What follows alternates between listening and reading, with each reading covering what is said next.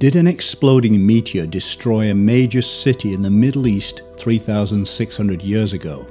New evidence has been published, which suggests that Tal el-Hammam, a city 10 times larger than Jerusalem at the time, may have fallen victim to a cosmic air blast similar to the Tunguska event when a 50 to 60 meter wide object exploded over eastern Siberia in 1908. Tal el-Hammam in the southern Jordan Valley northeast of the Dead Sea has been a focus of research for archaeologists and biblical scholars for decades. There's a continuous history of culture here, through waves of building, destruction and rebuilding going back to the Chalcolithic or Copper Age. But there's a 1.5 meter deep stratum dating to the Middle Bronze Age, which is unlike anything else.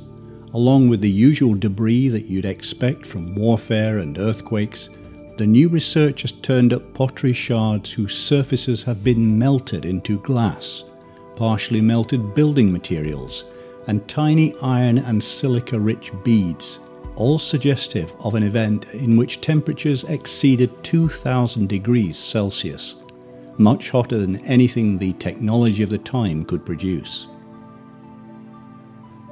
The research team also examined sand grains containing cracks that could form only under intense pressure. Bones were found scattered about, suggestive of people having been literally blown apart, and the city, including the great palace at its heart, was flattened. An airburst from a large meteor exploding miles above the ground could also explain the high levels of salt in the destruction layer, as high as 25% in some samples. The salt may have come from material thrown up during the catastrophe and redistributed from the Dead Sea and its shores, which are rich in salt.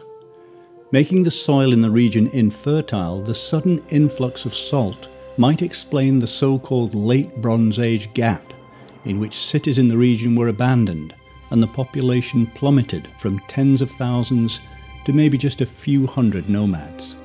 Centuries would pass before Tal el-Hammam and nearby communities rose again in the Iron Age. This new research adds to an ongoing debate as to whether Tal el-Hammam could be the biblical city of Sodom, one of the two cities in the Old Testament said to have been destroyed by God to punish its inhabitants.